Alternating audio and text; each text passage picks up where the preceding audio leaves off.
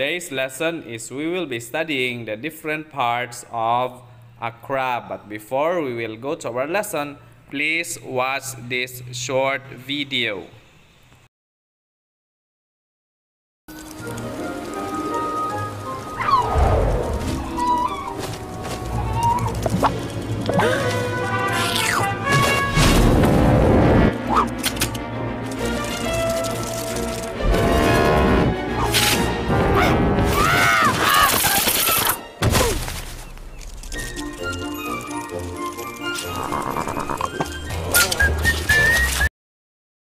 This is the leg. It enables the crab to move.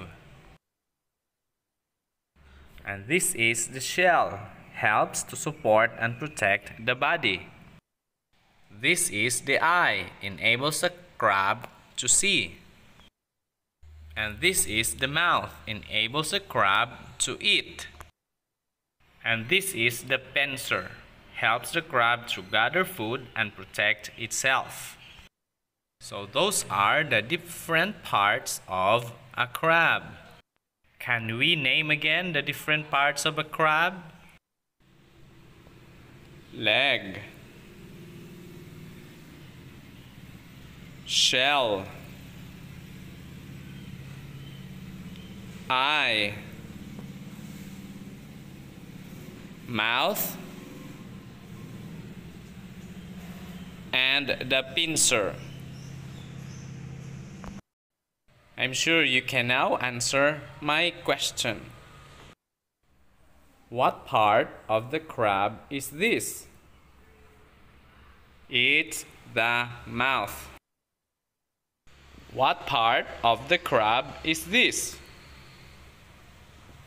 Yes, you're right. It's the pincer.